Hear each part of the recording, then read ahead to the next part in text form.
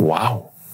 My girlfriend was back in Japan after 2 years abroad, and she got no kiss, no hug, not even a slight touch on the shoulder. In what kind of family had I landed?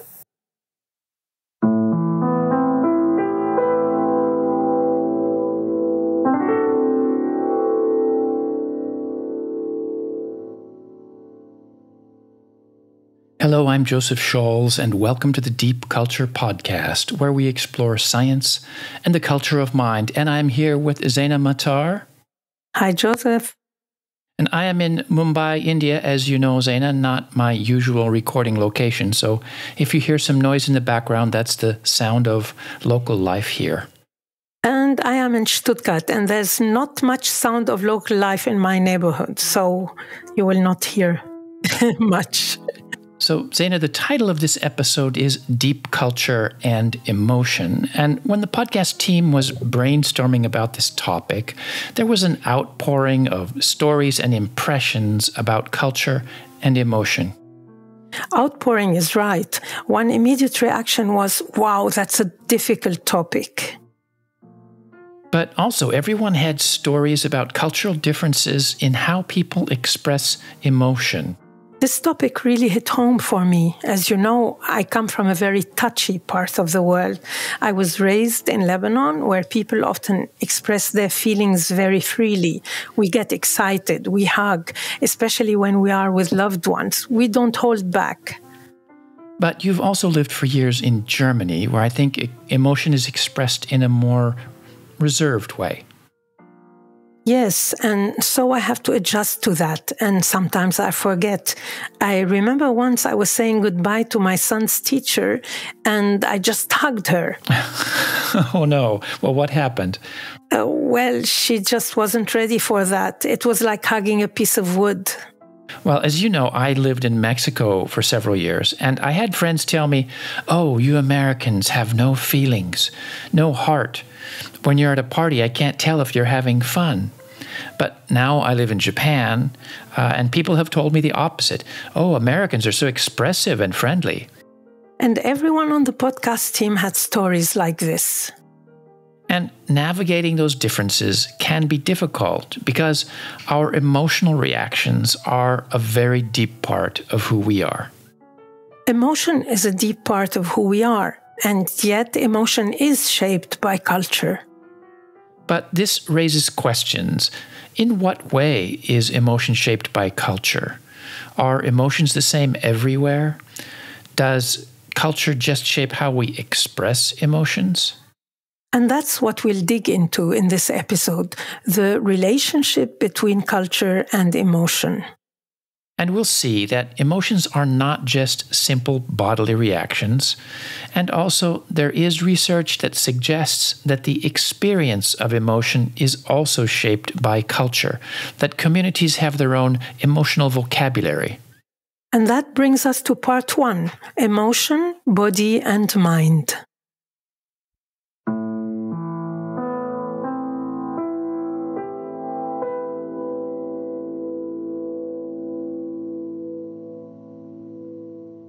Joseph, let's start with some basics. When we say emotion, what exactly are we talking about? Well, as our listeners know, on this podcast, we like to take a close look at topics which seem simple, but are more complex than we might expect. And that's true when we're talking about emotion across cultures. So if you look up emotion in the dictionary, you get a pretty easy to understand definition. Here's one from the Collins Online Dictionary. An emotion is a feeling such as happiness, love, fear, anger, or hatred, which can be caused by the situation that you are in. So emotion is a feeling, a reaction to our experiences. So when a big dog suddenly barks at us, we react with an emotion, a feeling of fear. This seems straightforward. We experience something and we feel an emotional response. Simple. But as cultural bridge people, we know that how people express emotion varies a lot around the world. You talked about coming from a touchy culture, and I live in Japan, which is famous for reserve. And this raises a question. Are emotions the same around the world? And I think a lot of people would say, of course, we're all human, so we should all have the same emotion, right? So a Japanese person who feels anger may express it differently than a Lebanese person, but the emotion itself should basically be the same. But that's not an easy question to answer, because it's easy to compare how people act, whether they hug or not. But how do we know what they're feeling inside? Is the experience of emotion the same? That's hard to research. Well, the most famous researcher in this area is Paul Ekman. He's a well-known psychologist, and his approach to researching the question, is emotion the same world over, was quite interesting. His starting assumption is pretty straightforward. He supposes that although there might be cultural differences in how emotions are expressed, ultimately he assumes there are basic emotions shared by people everywhere. And to test that question empirically, he thought, well, I need to find a cultural community that is isolated from the modern world and test people there. So in the 1960s, he traveled to the highlands of Papua New Guinea to conduct experiments among the Fore people. At the time, the Fore were largely living a Stone Age lifestyle and had only started having contact with the outside world. And his reasoning was that if people in the Fore community understood the same emotions that we are familiar with, this would provide evidence that emotions are the same for people everywhere. And his methods focused on so-called basic emotions that he thought most likely to be universal. In particular, anger, surprise, happiness, sadness, fear, and disgust. And of course, it's hard to know what people are actually feeling. So he looked at the facial expressions one makes when we feel these emotions. And he brought with him photographs with different facial expressions which correspond to those basic emotions, anger, surprise, happiness, etc. And he translated those words into the local language and asked the Fore which face went with which word. And the results showed that the Fore matched the faces and emotion words in the same way that you or I would. And research like this has been carried out in other places as well, using this same methodology, and results show that people around the world correctly identify the expressions associated with those words.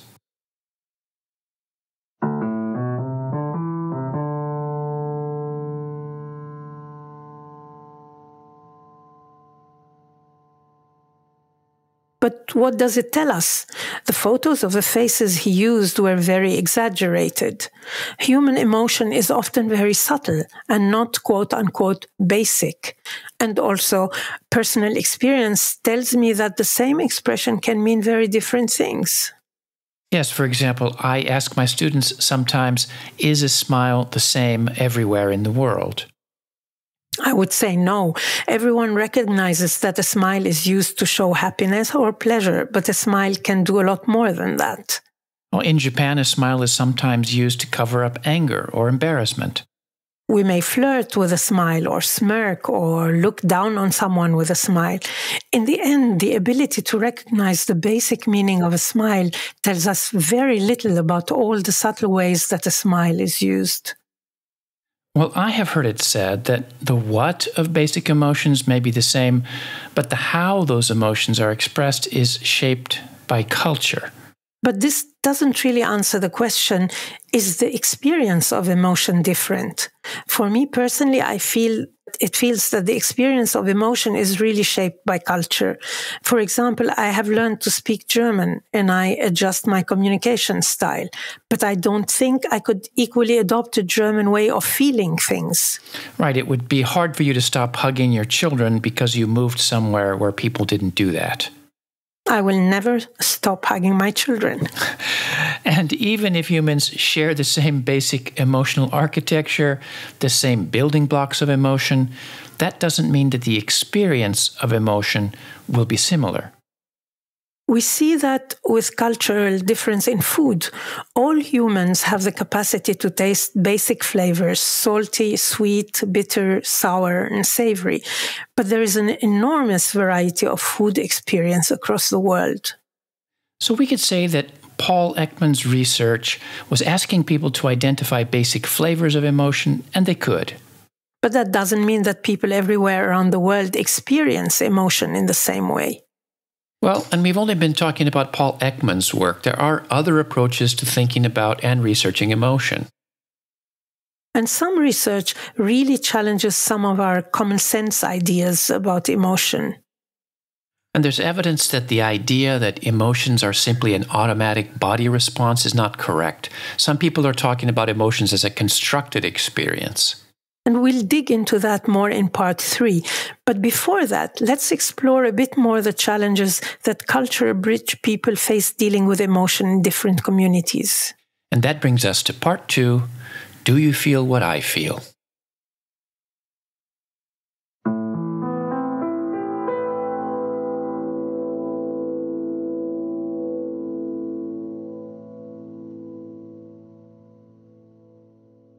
So the podcast team members had a flood of stories and impressions about culture and emotion. But one thing that was clear was that being a cultural bridge person often means navigating these different cultural expectations about how we express ourselves. Absolutely. For example, in Lebanon, a friend of mine has just been through a tough time health-wise. I need to show support. But not just with some get-well wishes. The words need to be expressed with a lot of warmth, repeatedly showing my love for the friend, my affection. So there is more time spent in showing feelings. I become very much aware of this when I'm back in Lebanon. And so do you shift between different modes, so to speak, in different contexts? Oh, yes. Things are very different in Germany, especially in Swabia, where I live. People are known to be more reserved, even a bit taciturn, especially the older generations. A mother and a son would not embrace when they met, rather shake hands. Although these days things have changed a bit. Still, this was an absolute shock when I arrived here. Well, how does it feel to you now? Well, it's not just a question of whether we show emotion or not. Everything needs to be understood in context. Even if the mother and son love each other deeply, they might be very reserved about showing it to the outside world. So like there's a different emotional grammar. And I remember something that Emre mentioned, that what triggers which emotion is mostly cultural. Hugging may trigger happiness and joy for people in a very proximate culture like Turkey or Lebanon, but trigger discomfort or even disgust for somebody from Scandinavia. So that's a challenge too, because these things touch us very deeply, and it's not easy to change our emotional reactions. The contrast to coming back to Germany from the Middle East hits me pretty strongly. And yes, it does feel like a coldness here, but I adjust by becoming more reserved in Germany than I am in Lebanon. Well, I remember thinking in Mexico that I really needed to let loose, but in Japan, the adjustment was more difficult. I would sometimes be holding back my feelings because everyone around me was so reserved, but inside I had this frustration, or I was, bothered. Like in what types of situations? Oh, I don't know, just like riding on a super crowded train packed in so tight, yet it's silent and it feels like everybody's acting so cold. Or being with people who are deciding where to eat, but no one gives an opinion. Or even just like watching TV and there's a scene where someone is sobbing, but the friend sitting next to them doesn't hug them or touch them at all. So for cultural bridge people, the challenge is not just that people express emotion differently. It's the difficulty of reading the emotional grammar, knowing what people are thinking and feeling. Well, and human beings are very social creatures. Sharing an emotional language is what makes us feel connected. And if we can't make out those patterns, it can be really disturbing or alienating. Yes, and that's something that podcast team member Daniel Glintz talked about originally in episode 13. He recounted his experience meeting his Japanese girlfriend's parents for the first time. Let's listen back to his story. About 2 weeks after my arrival in Tokyo, Mitsuko told me she wanted to introduce me to her parents. Mitsuko and I had met in China 2 years before. while we were both exchange students at Nanjing University.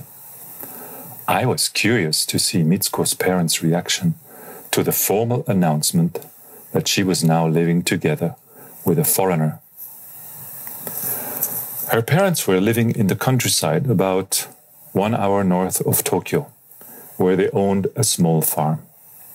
From Ueno Station in Tokyo, we took a local train to Omiya and then a bus to a village named Okegawa. It was a sunny Sunday morning, and there were lush rice fields and trees all around us. From the bus stop, we walked about 10 minutes, and then we were home. She had spent 2 years in China without a break, and it was the first time she visited her parents since returning. She rang the doorbell, and we waited a few minutes in suspense. When we heard some noise coming from inside, Mitsuko opened the door, and we stepped into the entrance hall. In front of us stood a small and elderly woman. She was holding both her arms along the sides of her body. Mitsuko bowed to her and simply said, "Tadaima, I am back." Her mother bowed from her knees until her head was almost touching the floor, and she said, "Okaeri nasai, welcome back." Then she turned towards me and said something like, "Thank you for taking good care of my daughter." That was all. Mitsuko and I removed our shoes and stepped up from the entry hall into the house. Her father was watching TV in the living room.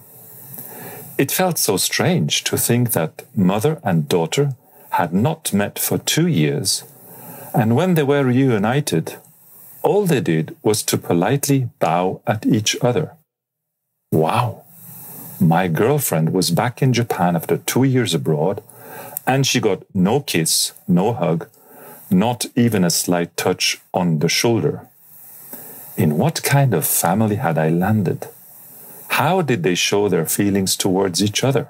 Well, did they have any feelings at all?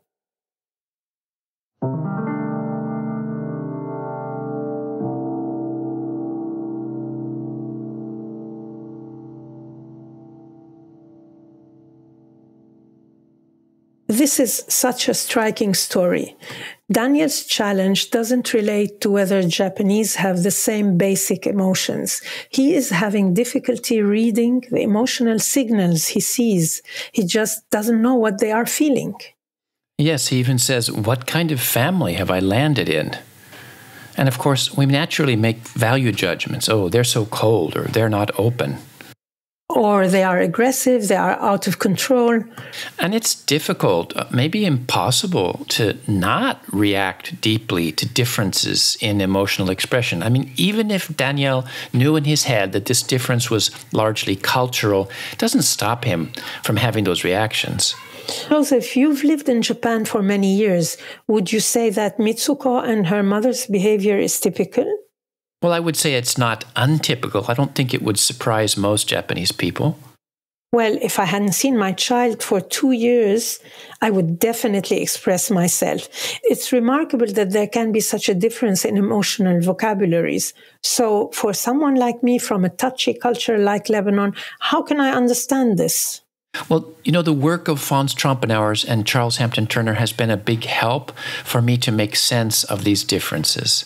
And this gets a bit abstract, but fundamentally they argue that humans face a fundamental contradiction when it comes to emotion. Emotion is natural, and expressing emotion is critical for human relations. We need it. It's what connects us. Emotion needs to be expressed. But at the same time, emotion must be controlled. We can't simply shout and scream whenever we feel like it. Anyone who has raised a toddler knows that. And so, according to this thinking, this dilemma, emotion must be controlled, but emotion must be expressed, is at the core of many cultural differences in emotion expression.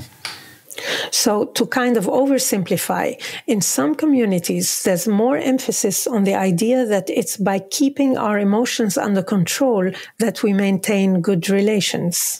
And so in the case of Danielle's story, it's precisely this ability to experience emotion in this restrained way that allows you to connect with people. So if Mitsuko's mother had broken down crying, for example, it might interfere with their ability to really savor the moment of Mitsuko's homecoming. So restrained emotion is experienced as positive. Whereas for me, growing up in Lebanon, it's by expressing your feelings that lets me feel connected. If I haven't seen my child in 2 years, then you can be sure that I fret long before they arrive and show it, hug them, kiss them, re-hug them, re-kiss them, smile, laugh, etc.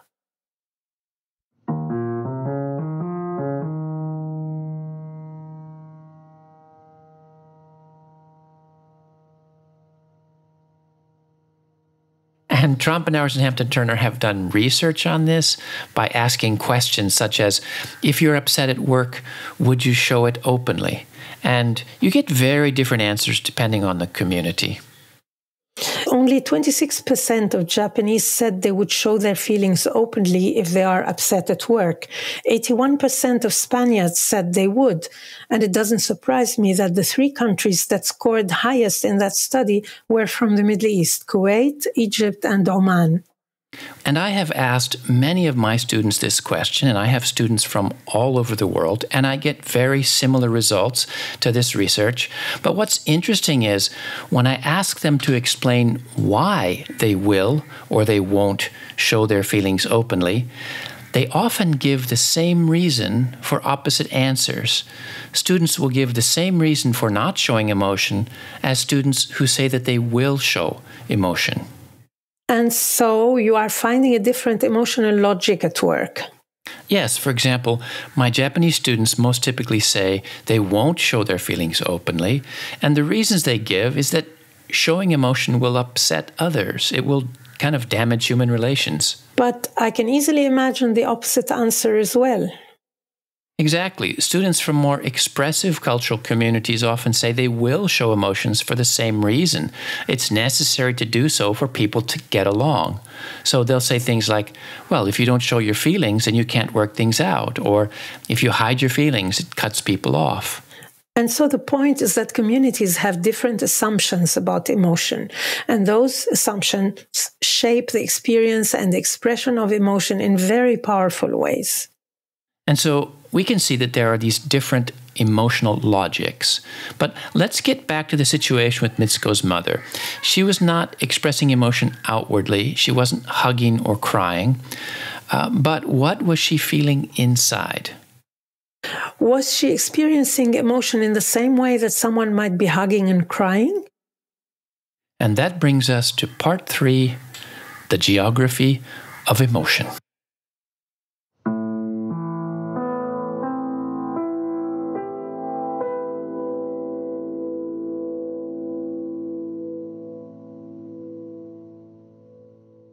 One of the challenging things about this topic is that experts don't agree. There isn't even an agreed upon definition of what emotion is. I think we can say, however, that the common sense way of thinking about emotion, that emotions are just a body response that we simply express in different ways, is a bit too simple. And to see why this is, let's get back to Paul Ekman. He argues that there are a number of basic human emotions that are universal, that in every society, people will experience anger, joy, disgust, etc. in the same way. But there have been major challenges to this view. One researcher whose work looks at emotion in a fundamentally different way is Lisa Feldman Barrett. She even refers to the idea that there are universal emotions, a myth.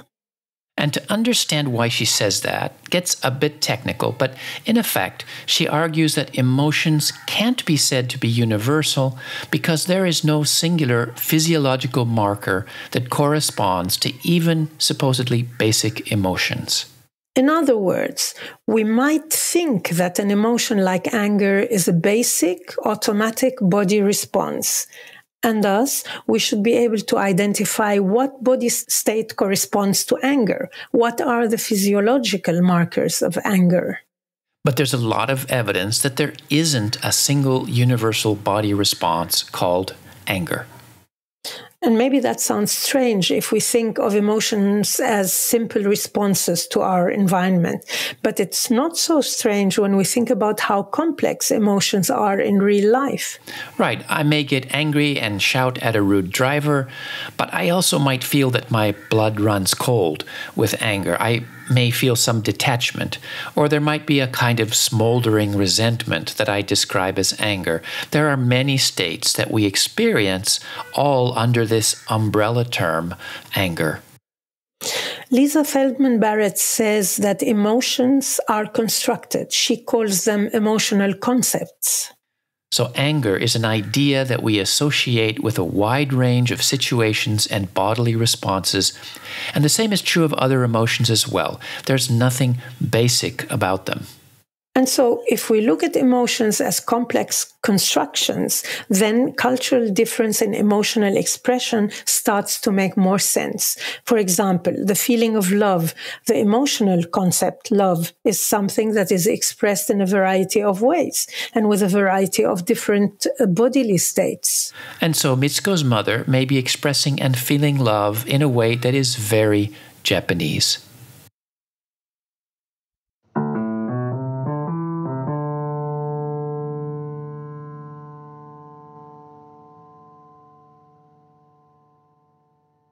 But I can also hear listeners say, yeah, but isn't emotion just like a natural instinct? People all over the world feel love for their children or get angry when someone is rude to them, right? Well, there certainly is some truth to that. Humans are social primates. We form bonds of affection. We are territorial. We do get upset at unfairness. Jonathan Haidt talks about this in terms of moral intuitions. We have a feeling for what's unfair, for betrayal, for caring. So emotion can be seen as a part of our intuitive reaction to the events in our lives. But that also means that emotion is full of meaning. For example, what's the difference between impatience and anticipation, or irritation and impatience? Emotions are rich and complex. Which is why we have so many different words to describe emotions. Instead of saying that we are angry, we might say that we are annoyed or frustrated or bitter or infuriated or mad or insulted or vengeful. And we experience each of these things as distinct because we have learned these complex categories, our emotional vocabulary, as we grow up in our cultural community. And different communities have different emotional vocabularies. And these vocabularies are a reflection of the values and habit of those communities. So, for example, in Japan, it's often said that people hide anger with a smile. And it wouldn't surprise me if that experience is a particularly Japanese experience of anger. And because Daniel simply wasn't familiar with the emotional vocabulary in Japan, he didn't have a feeling for how emotions are experienced and expressed by Mitsuko and her mother. But as someone who comes from a rather expressive cultural community, I'm also curious about emotional intensity. For example, is Mitsuko's mother's feeling of love for her daughter as intense as someone from a different community who would react to the same situation by hugging and crying? Of course, this is very difficult to judge. We don't know what it feels like to be Mitsuko's mother, but there is some very interesting research into emotion suppression, and there's evidence that East Asians can more effectively suppress the physiological markers of emotion. In effect, they're better at controlling not just the expression of emotion, but also the bodily experience. And researchers hypothesize that in more collectivistic societies, emotion regulation is valued as a way to get along with others. In fact, individuals with a more collective, a more interdependent sense of self were more able to suppress emotion. And this raises an interesting possibility that relates to Mitsuko's situation. It may be that just as it can feel good to express emotion, it can feel good to moderate or regulate emotion. So in that case, Although Mitsuko's mother may not be hugging her daughter or crying, she may indeed be experiencing a powerful, perhaps even sublime form of love that is directly related to having been raised in Japan. And I think none of this would surprise many cultural bridge people. Our emotional vocabulary and the emotional logics that shape our experience are deeply influenced by culture.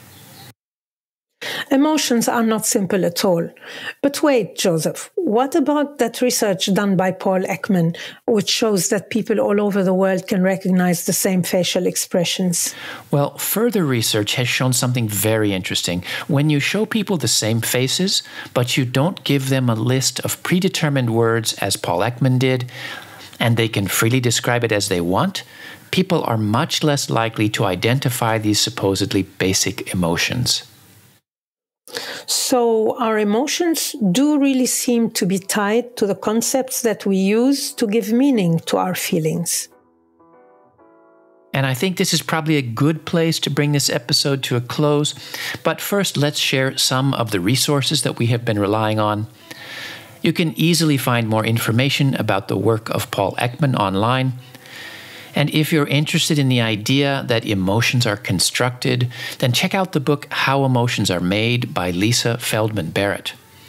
The research into emotion suppression that we referred to comes from Interdependent Self-Construal Predicts Emotion Suppression in Asian Americans, an electrocortical investigation by Brian Krause and Shinobu Kitayama, and that can be found in Biological Psychology. To learn more about the emotional logics as described by Fons Trompenauers and Charles Hampton Turner, check out Riding the Waves of Culture. The Deep Culture Podcast is sponsored by the Japan Intercultural Institute, an NPO dedicated to intercultural education and research. I'm the director of JII. If you liked today's episode, please spread the word on social media. Let someone know. You can also write us at dcpodcast@japanintercultural.org. And thanks to the whole JII team, our sound engineer Robinson Fritz. Others on the podcast team include Yvonne Vanderpoel, Ishita Rai, Danielle Glintz, Emre Seven, Ikumi Fritz, and all the members of JII. And of course, thanks to you, Zaina Matar, for sharing this time with me. Thank you, Joseph.